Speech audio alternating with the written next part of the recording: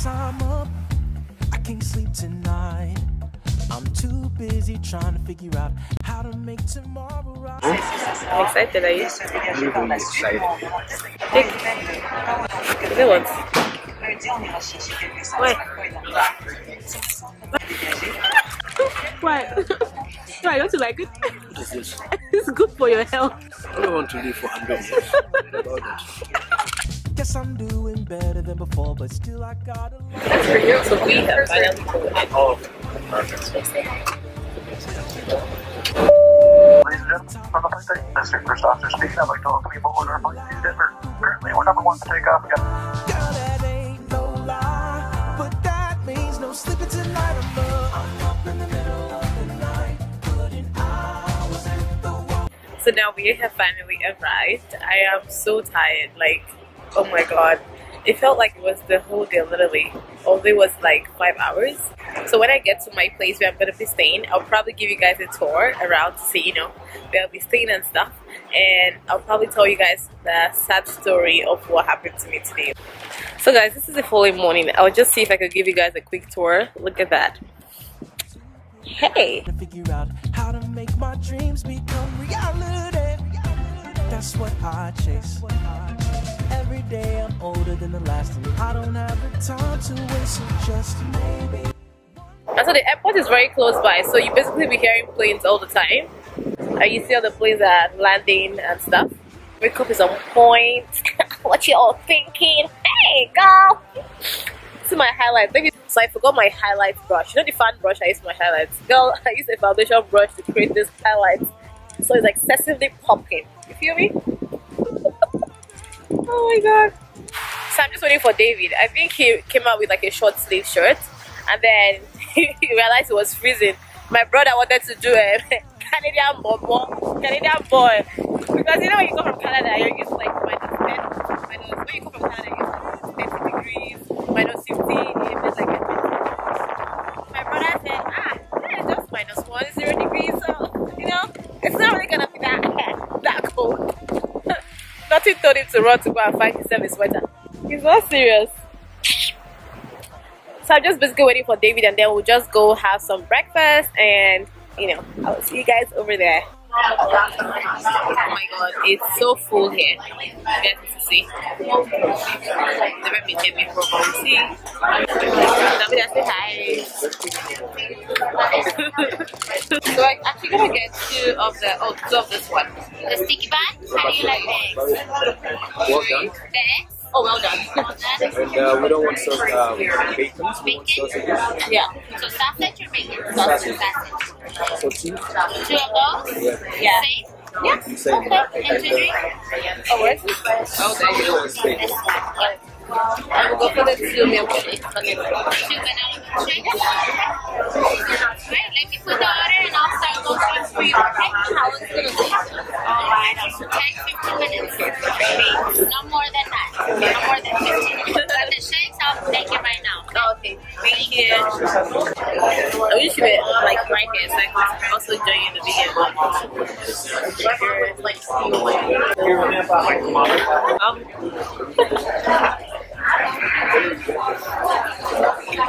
that's not good. It's really good actually.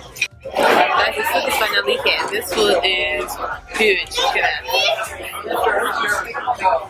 I mean, it's already eating this all.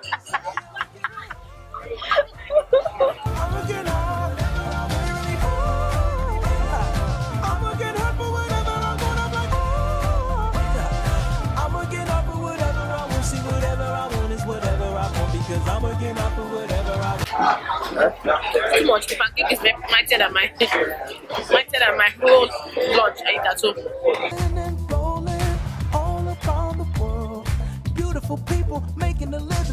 So basically just got back from breakfast. So I'm gonna give you guys a quick tour of, you know, where I'm staying. Where do we even start from? Okay, so this is the entrance door. And then once you're getting used to the kitchen,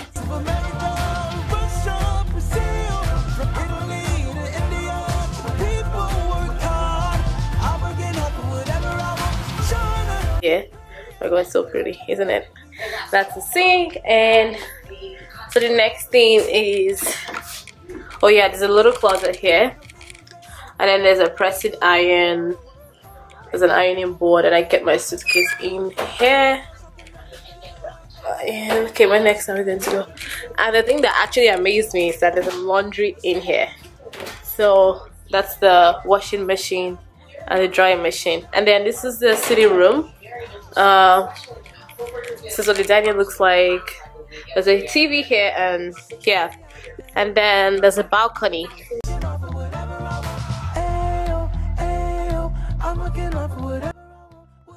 So we're very close to the airport. The airport is just like 10 minutes away from here. So you basically hear the sound of the plane here all the time. So like I like the setting, that the whole village settings and all that stuff, the trees, the wind, you know, the environment, the atmosphere. So now that I'm here, I'm actually going to tell you guys what happened to me yesterday. I think this is a good spot with a good light too. So yesterday when I was, wow, I can't even believe that happened to me. So yesterday, it's so hard to tell the story because it's just kind of unbelievable, you know. So yesterday I can't even speak. So yesterday when we were coming, we took I was at Southgate Transit Center. Southgate Transit Center is like where you catch the train basically. So we were taking the train to the last stop, and then we'll take the cab from there. And so we got to Southgate Transit Center. Most of you that live in Edmonton will know where Southgate Transit Center is. So it's just like basically a train station. So we got to Southgate Transit Center, and unfortunately for David forgot his wallet at home. So I told him, okay, you know what, just go home, go grab your wallet. I'm gonna carry our stuffs and just wait in front of the train, because by the time you get here you have only like 3 minutes to catch the train. So I was like, okay, yeah, let me be the good Samaritan.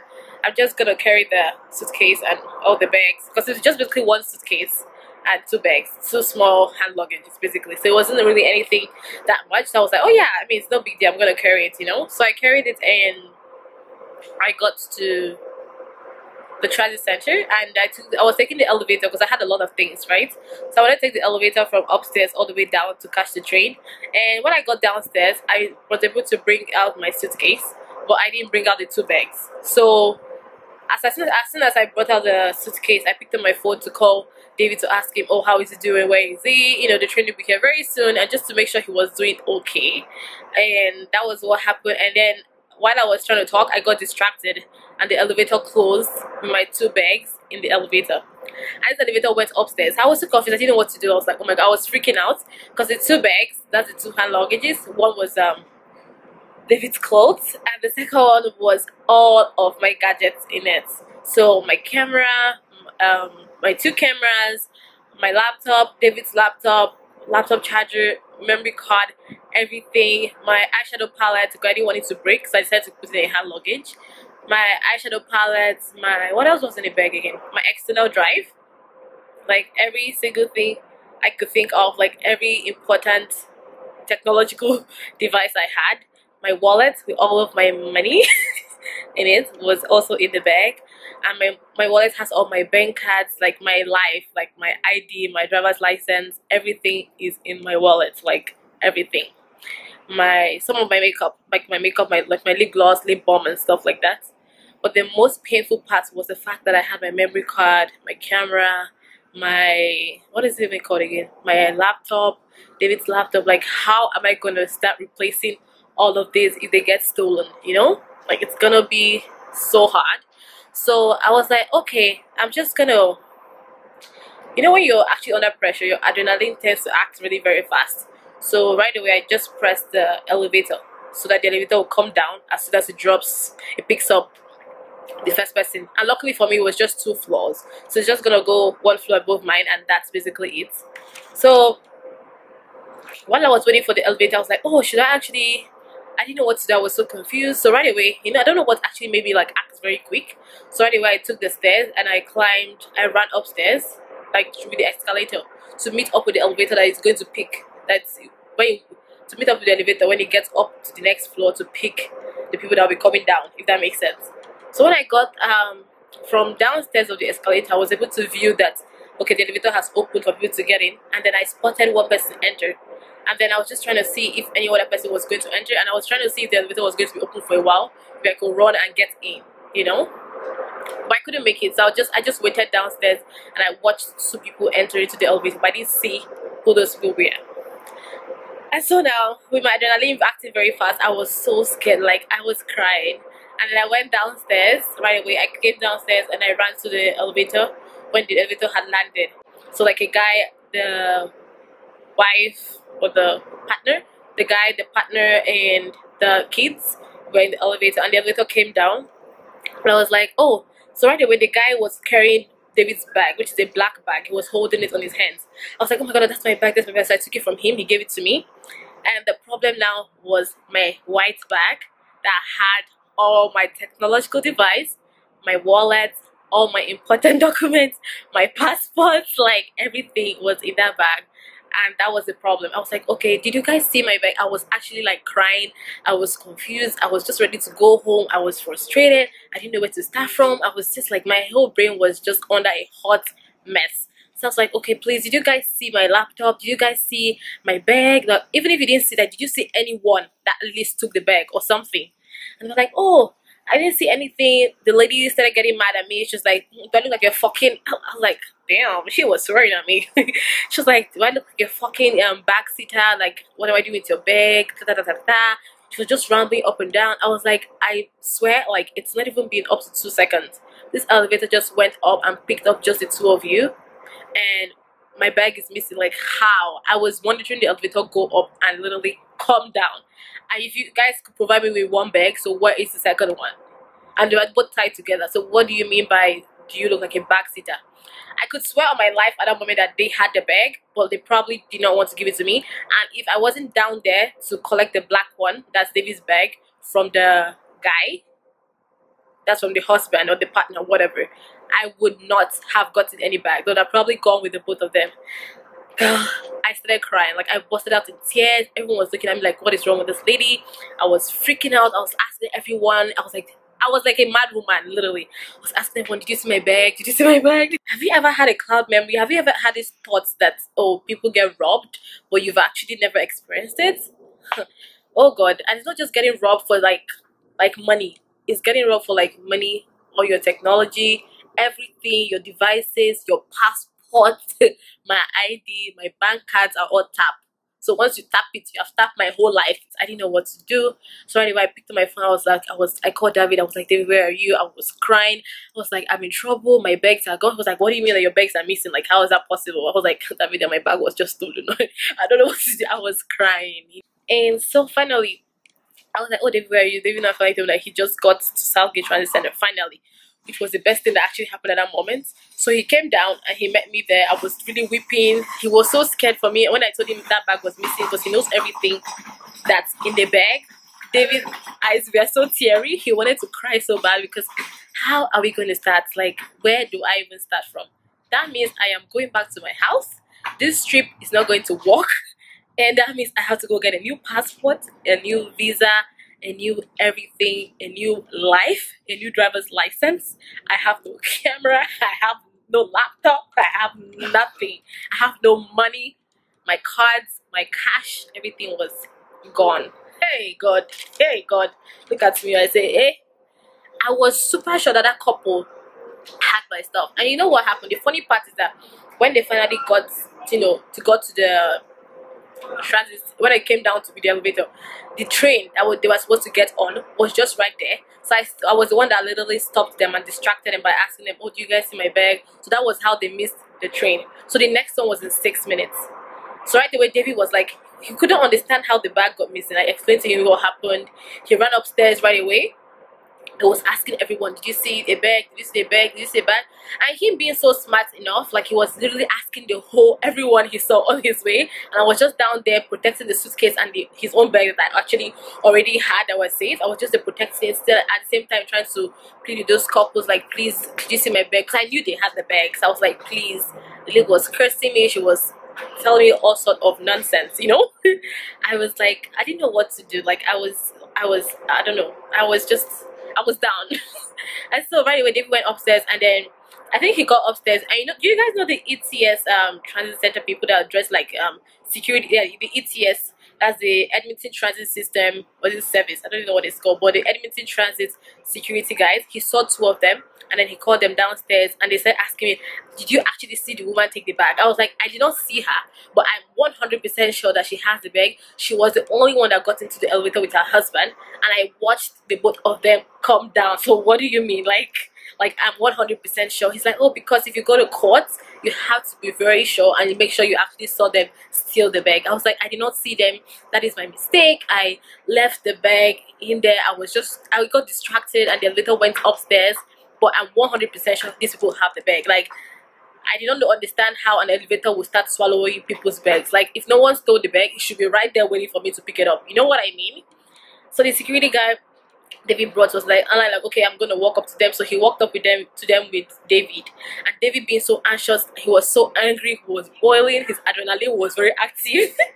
So he asked the security guy was not trying to try to like fancy with the couple and be like, "Oh, do you guys have your bus pass for the train that you're going to get on?"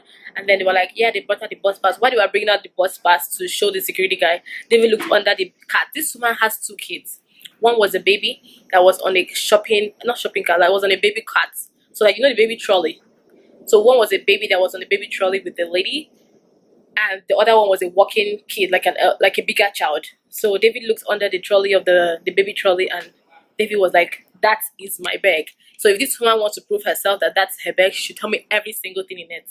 And right away, the woman just opened the cloth and brought her the bag and gave it to David. And told the guy, "Fuck off here, you bitch." I was like, "That's better. Telling him fuck off here, you bitch." Girl, that was better than losing my whole documents. Girl, that was the worst moment of my life. Since yesterday, I've been playing this whole memory in my head.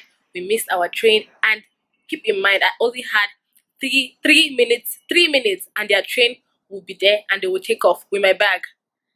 Girl, I didn't even know how I felt. I kept thinking about it the whole of yesterday. I've been, anytime I'm quiet, I just keep, I don't know, like reviewing the whole thing in my brain. I couldn't understand how someone will actually take something that does not belong to you in this world of chaos right now, in this generation where bad things are happening. What if it was a bomb that was inside the bag? Like, you don't even know what is inside.